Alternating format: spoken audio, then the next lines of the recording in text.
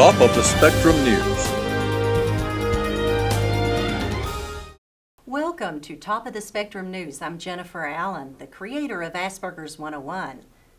And I'm Samuel Allen, Jennifer Allen's son. I have Asperger Syndrome, and we're here to help. Yes, we are. And our topic today is Asperger Syndrome in college. And what are some of the tips or tricks that you can do to be able to keep somebody with Asperger's in college? It's really, really tough.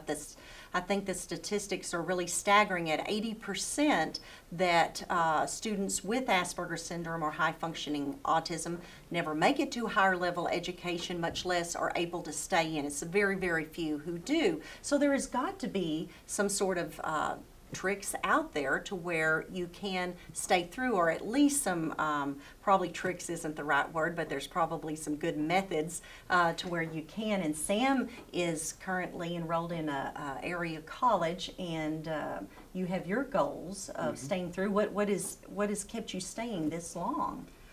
Well, one thing is that unlike high school, which goes about, high school is kind of like a 9-to-5 job. It goes all day and it goes 5 days a week. But with college, you can choose your own pace. You can, choose your own classes. It's all up to you.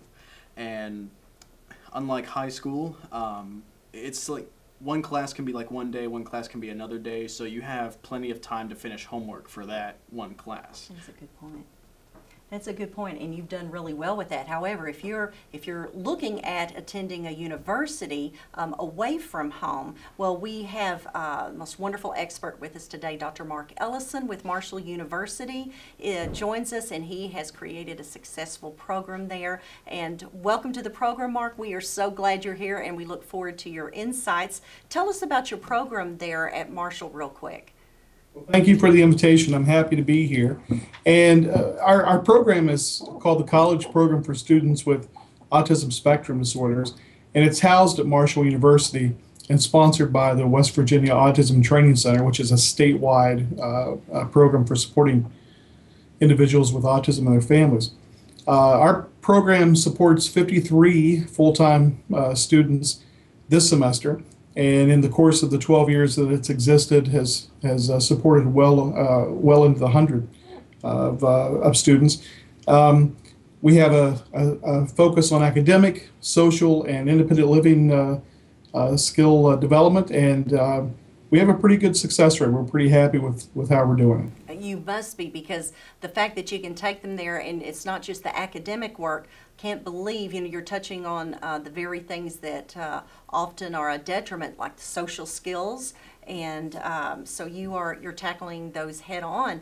What are some of the means that we could all learn from that you do there at Marshall that could help ensure success at college? Well, I think there are some things to prepare for ahead of time, and if I would lump those into the pre-transition and the post-transition, before you go to college, you really need some practical on-campus experience, and that can be as simple as taking tours of universities. It can be or community colleges, or it can be as complicated as getting involved in a program. For instance, we have a high school program at Marshall University where rising seniors, the summer before their course, can come and their senior year can come and take a course in college and live in the dorms. That kind of practical experience is invaluable.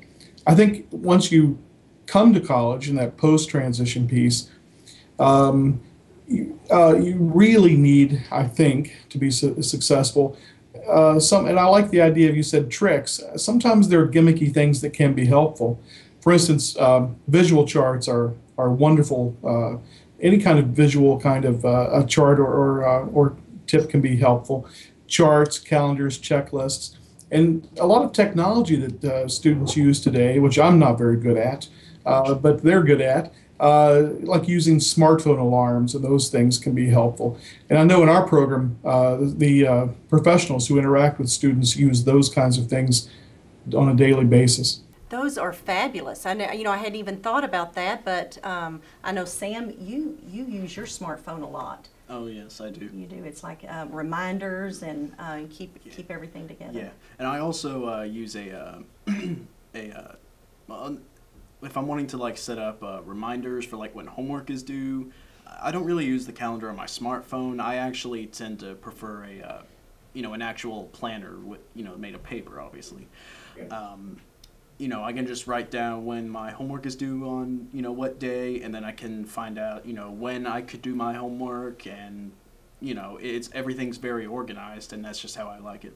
It kind of helps you keep everything on track, which you do have that excellent follow through. And I guess, Mark, that's another thing to look at, is that it's probably individualized, right? Probably every one of your students, needs something a little different. It is individualized for sure in terms of how the strategies are carried out. But I would have to say, though, that there are a couple of things that I think are universal. Number one, and first and foremost, is being involved in the community and feeling safe and comfortable in that community. In higher ed, that's a significant issue going right now. They want people to feel part of the community so that they'll stay longer. But with students with Asperger syndrome, I think it's even more vital to really help those relationships build.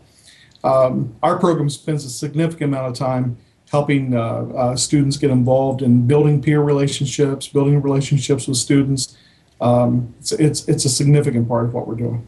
It's a must. You have to find somebody that, whether it's a service there on a campus that they can go to, one friend, just somebody that they can go to, I think would make all the difference between success and dropout. Absolutely. Is there anything else that you can leave us with? Because unfortunately we're out of time for this segment. It's such an important topic. But when someone is considering, and you had gone over the things to do prior to going to college and the things that you can do during college, but to keep it going all the way through the other side, it doesn't always have to be just in 4 years. Oftentimes, like I think Sam's plan is going to be a 5 or 6 year plan. But whatever it takes, is there a suggestion that you can give us, another one, just one more tidbit, when considering going to college with Asperger's to make it last?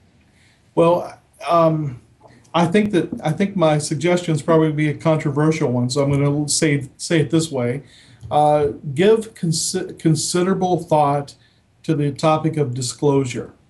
I think that the disclosure, and from my perspective at our university, is a positive thing.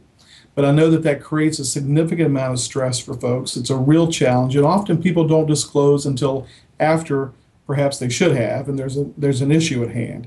I think it's something to be thinking about early, before you arrive, and how you're going to do it has to be well planned out. But it's something to really be considering before you need to consider it.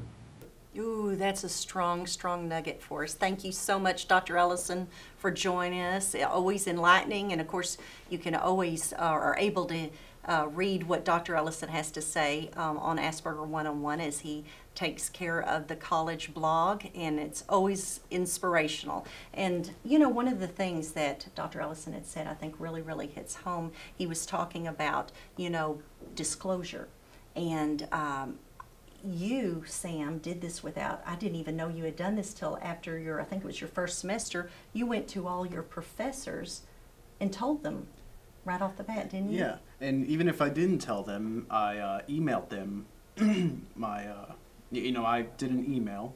I told them that, I have Asperger's, and, even showed them the website, aspergers101.com. But just to let them know what it is and what it entails, did any of them not know what Asperger's was, or what autism, did they know? Well, actually, some of them actually knew what it was. Okay. Well, you know what? That's a great idea. I think, and that decision worked for you, and you took that, and really, he did that on his own. I had nothing at all to do with that, but it worked successfully for you. And so, that's something to discuss at home. Disclosure, I think that was a great element that Dr. Ellison left with us. And we thank you for joining us for this other session of Top of the Spectrum News.